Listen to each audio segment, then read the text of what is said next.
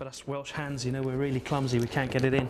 A bit like our rugby players in the Southern Hemisphere at the moment, but hey. So there's our balloon, and as you can see, it's quite floating, you know, so got to keep hold of it. Or you'll lose it. Oh, you lose it? I got a balloon. I had a balloon of hydrogen. That's the second time you've done that. A clear demonstration to show how dense the xenon gas itself is. Cool. Drop them both again. Whoa! That'll be the air. So now we have a somewhat larger balloon of hydrogen, and we've connected it to our detonator box. So I'll arm the system with a key.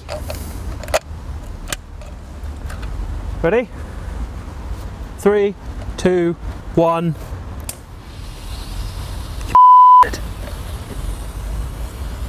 It's just put a hole in the balloon.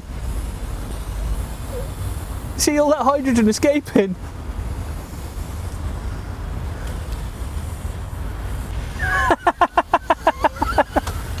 It didn't. There was no match strike there, though, was it? It just put a hole in the balloon. Oh. I think we're going to have to do it again.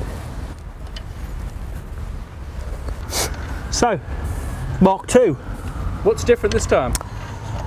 This time, we've put the match inside the balloon, and we've tied the balloon with a rubber glove.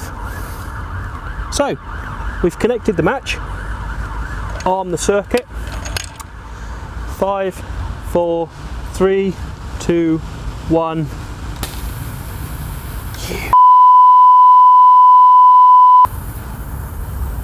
There's no oxygen. There's no oxygen inside the balloon. Oxygen inside the balloon. What you eat? Two then. One of each out. Stop the leakage.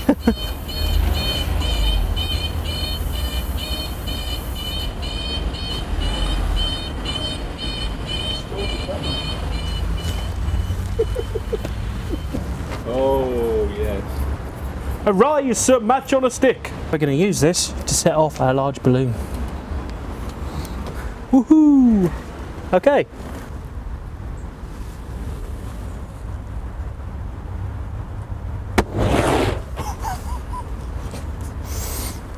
The balloon doesn't burst.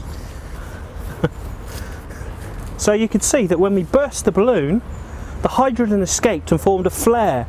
It didn't explode because there wasn't enough oxygen to fully combust the hydrogen. So what we saw was a really nice hydrogen flare.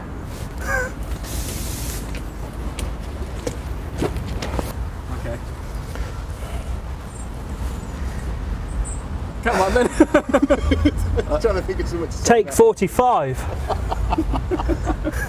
5, 4, 3, 2, 1. That was more like Lovely.